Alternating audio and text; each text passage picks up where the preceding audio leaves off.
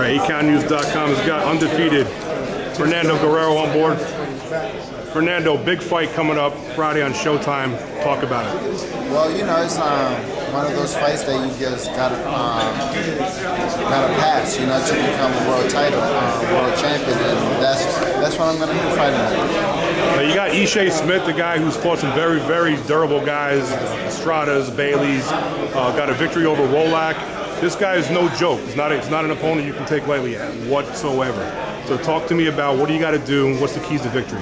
Well, the keys to victory, I think, is always, you know, just listen to your corner. You can't go out there and have a game plan, and then the guy's been watching your fight also, and so he knows exactly what you're going to try to do or whatever. So, you know, just go out there, and I think I have the experience enough for the first round. Just go out there and see what I see, and then listen to my corner and do whatever they tell me to do. Now, what does Ishe Smith bring into the ring that gets your attention the most? What Ishe brings to the ring that gets my attention? What's some things he's good at? I mean, I know one thing he's good at. He's a very defensive fighter. I was going to say that the thing that would get my attention that you were there to step in the ring. But other than that, you know, just experience. It's what I need, you know, just fighting him and fighting all those other guys like Ozzy Duran and all those other guys that I fought.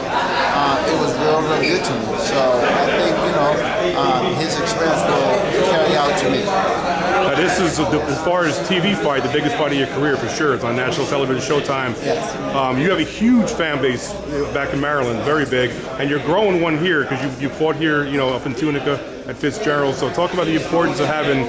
I'm guessing you have more fans than Ishe's coming in from Las Vegas. So talk about the importance of that hometown. Well, I'm grateful. You know, I'm grateful for that.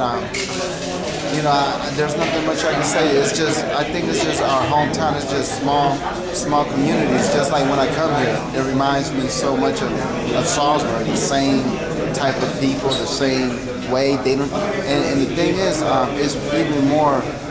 I like it even more here because they didn't know me. I wasn't grown up here. I wasn't, you know, like I wasn't raised up here. And they still cheering for me and coming on their own free will. And it's even more honorable for me to just give them what they need, you know, and give them what they want. And that's a real good fight. Okay, give me some closing thoughts. You got the big fight Friday night on Showtime. Give me some closing thoughts for the fans. Well, Fernando, like always, is going to bring action.